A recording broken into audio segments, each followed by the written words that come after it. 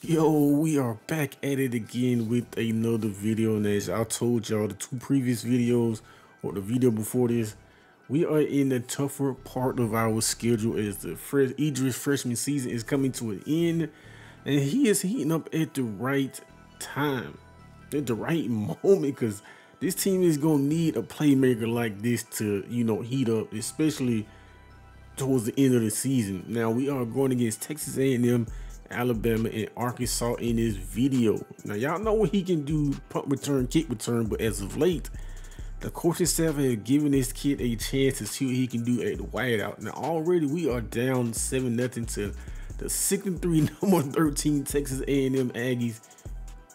That's just good night. Turn off the lights. Just put 6 on the board when this kid get in the open field. It is what it is, man. It is what it is. As y'all know in the previous videos, man, coach is not afraid to go for it. I'm not hurry up offense. I'm not the first string receiver. So it's just like 4th and 6. And right here, he dump it down. And I don't know, we fall short. Turnover on down. They end up scoring again. But of course, boy Idris got to put the team on his back. He literally has to put the team on his back. Great field position to start off an offense, and the offense can't do nothing with it. If you was in his situation, what kind of player he is, I mean, would you stick it out? You know what I mean? And just stick with the team that recruited you, or would you transfer? You know what I mean? So as electric as this kid is literally put the team on his back. Scored the team's 2 touchdowns.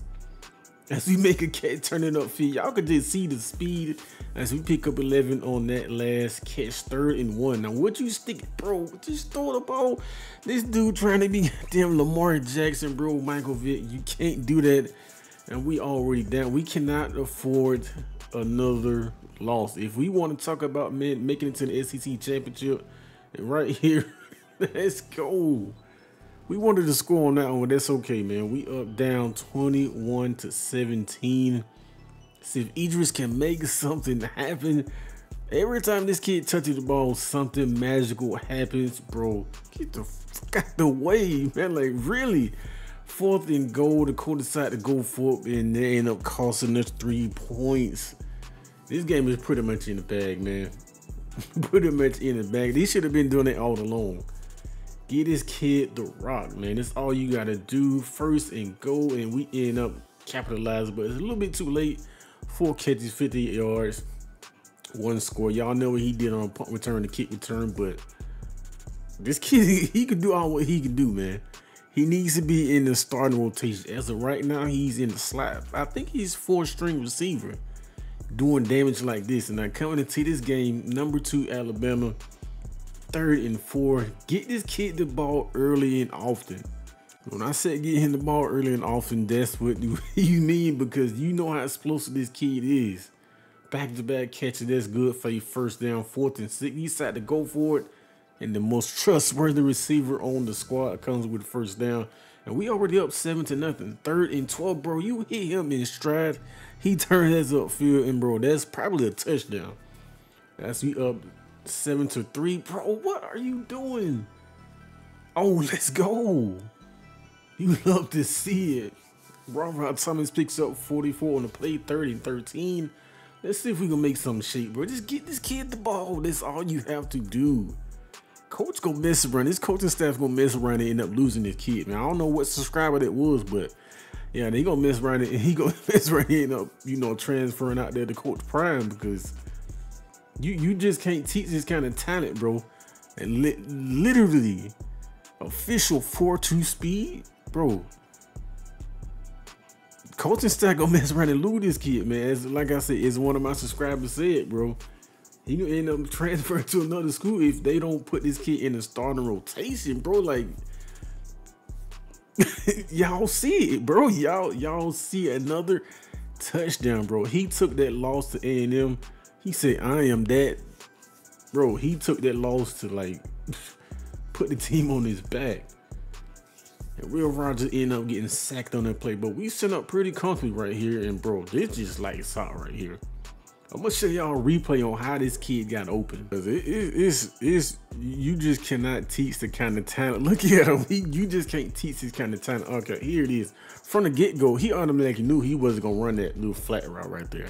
He automatically knew that. And when that safety playing over top, worrying about the receiver number 4, he took his eyes off the most important, best player on the team.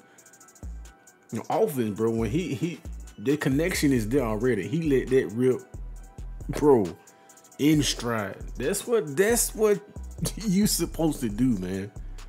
You don't want to be a one-man show, but when you got the best player in the nation, like on a hot streak like this, down the home stretch in these kind of games, bro, you got to get, you know, put the football in your best player hand. It's just give him the ball. But 3rd and 20, well, we are calling for it and we catch it. We pick up a first down, good for 29 on 3rd and 20. And right here, bro, this game, this team took that loss to A&M. He said, yo, it's his fucking time, bro. It's time for this dude to be wide receiver number 1. Right here, 3rd and 6, we pick up the first down. That's gonna pretty much end the game. Player of the game honors. You just can't teach this, man. 9 catches, 163, 2 scores. We had a drop pass, but y'all know he doing kick return and punt return. Here we are, baby. We taking on Arkansas. They sitting at 8-2. We sitting at 8-2. We number 9 in the country. Excuse me, he got somewhere to be. Nice gain of 22, 3rd and 8. Bro, once again, y'all cannot, bro. This lights out, man. Like, for real. But like I say, man, this kid is something special, man. Every time he touches the football, you just on the edge of your seats are like, what is he gonna do? Like, that's the kind of player he is, man. The excitement. And hopefully the Mississippi State coaching staff don't mess around and end up losing this kid in the transfer portal. But you know, with a lot of upperclassmen leaving, that's going to give him an opportunity to become wide receiver number 1 next year. Can you imagine this kid at wide receiver number 1 next year? With Real Rodgers coming back? Bro, as we hit another kick return right there, we up 21-10. Oh, excuse me. Oh, please.